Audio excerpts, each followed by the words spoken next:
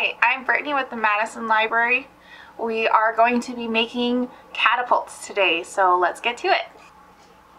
Alright, so for today's STEM craft, we are going to be making the catapults. You will have in your kit 10 pencils, 1 spoon, and 16 rubber bands and launching material. I'm going to be using a pom-pom today, but you are actually going to get a marshmallow. So first off, what you're going to need to do is you're going to need to take 2 pencils and 1 rubber band. You're going to take the ends with both the erasers and just kind of wrap your rubber band around it. Make sure it's tight, but not so tight that you can't kind of wiggle it around a little bit, because we need that movement. So there's one, and you're going to do that one more time. And just right at the top again with the erasers at the top.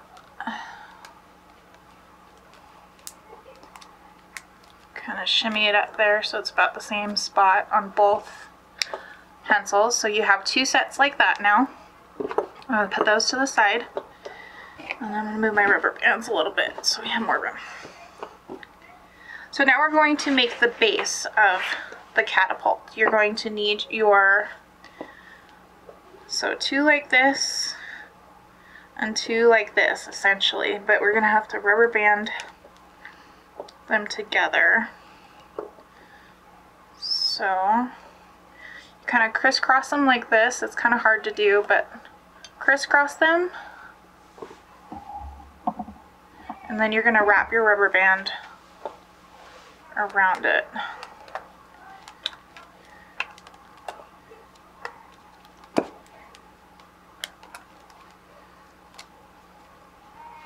So you're going to kind of try to start wiggling it in that L shape. And then you're going to do the next one. Kind of see how both of these are on top of this back pencil. Make sure you keep that consistent. You can either have these 2 pencils on the bottom or they can be on top, but just make sure that it's the same on both sides. So I'm taking both my corners, moving these out of the way. Both my corners. Another rubber band.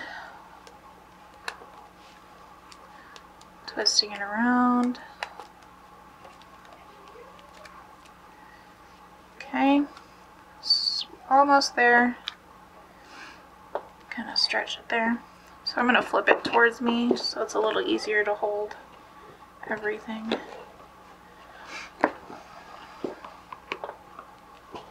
Grab another rubber band.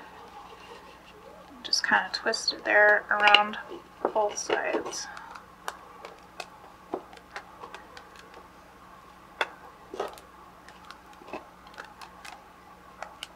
And the last one.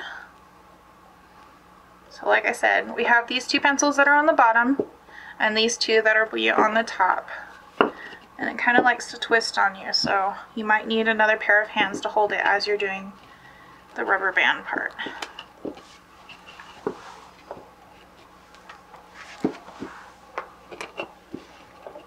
There's my second pair of hands.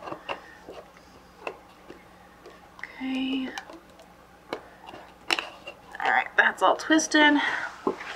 So we're going to just kind of make it square, so you might need to wiggle with it a little bit. Okay. And it's not going to be perfect, and that's okay. So next, we're going to grab our 2 that we previously tied together at the top. And you're going to take and put them at the end, in the corners of the square, once we kind of give a little more edge to that. Okay. So just hold one end kind of like this at the tip, kind of matching all your ends there. And take your rubber band and just kind of secure it on there.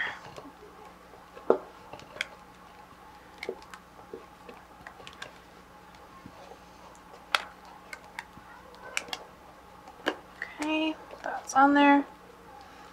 And then we're going to take this one, and it's going to go stretch over here.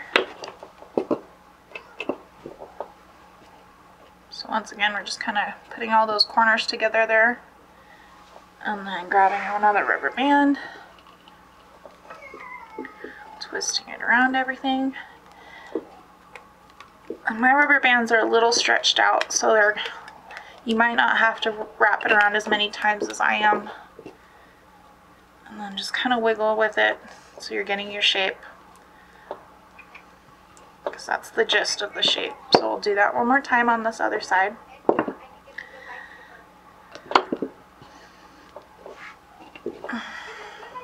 Okay, so it's going the outside here.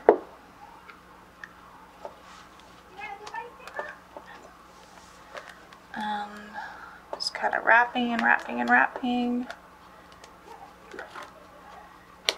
Okay, there's that one. And then the last one for the corners. Okay.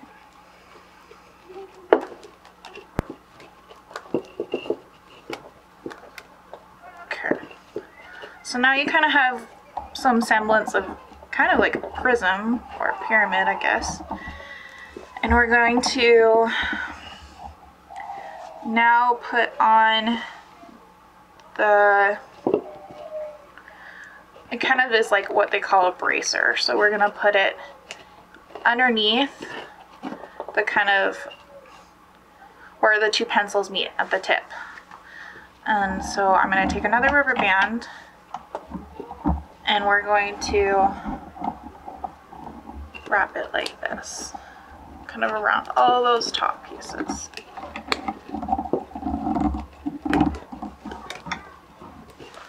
Okay, and then that one, and this should kind of help it keep its shape a little bit more once you add this last pencil here. So I'm wrapping it around the top and that pencil that I'm holding in the center. Just keep going around and around.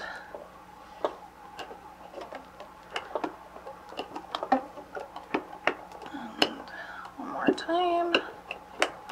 Okay. So as you can see, mine's not exactly laying flat, and that's okay. It'll still be able to launch whatever you put in the spoon. So we're just kind of playing with it a little bit. Okay. And this is pretty much the last step. What we're going to do is you're going to take your spoon. I'm going to move this over here for a second. You're going to take your spoon and you're going to put it on top of your pencil and take another rubber band. And so I put the rubber band over the top of the pencil, so the pencil is in the rubber band.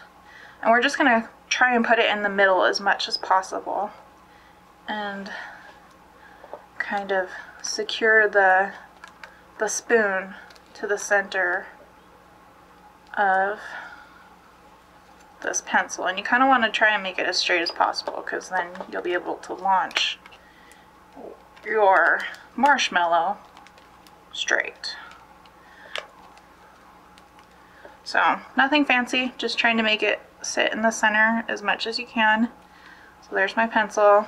It's a little crooked, but so is the rest of it, so it's okay. So now we're gonna put it, let's see,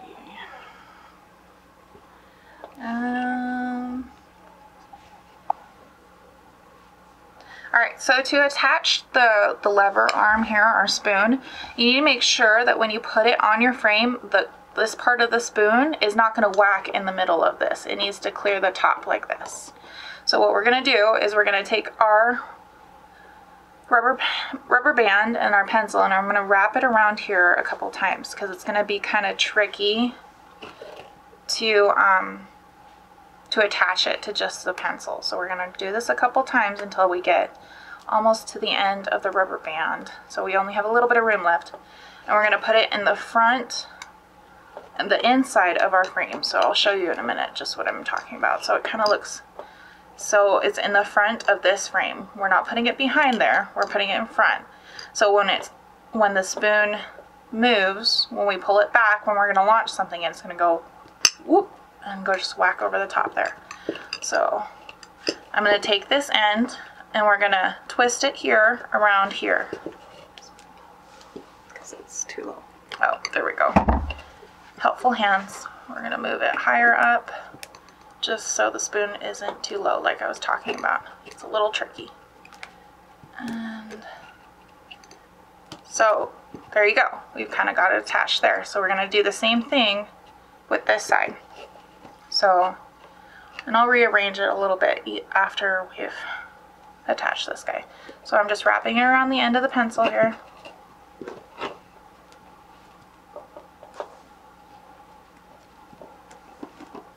Okay, keep it going. Okay, so now we're almost to the end of our rubber band, and we'll wrap it around the back of this pencil and then do that. Let's see how many times we can do that. So we're just kind of attaching it. It doesn't have to be super fancy, just so it stays there. Okay, so as you can see, my spoon is a little too low, so I'm just going to wiggle everything up, and then that should make it so my, oh, there we go. So the spoon is where it should be, so when I pull it back, it's going to hit that spot.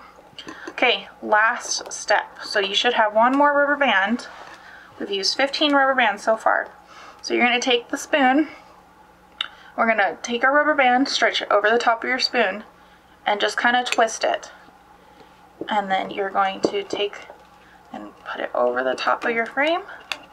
And that gives your tension to your catapult. So you can put your material or you're launching your pom-pom or your marshmallow in there and then just let it go. We're also going to go and show you guys how far this catapult can launch. So here we go. Whoop. It's a little tricky because this guy's fuzzy. So I'm going to hold my frame just because it's a little wonky. Here we go. 1, 2, 3. So now we'll go to the other room and show you guys how far it flies. There we go.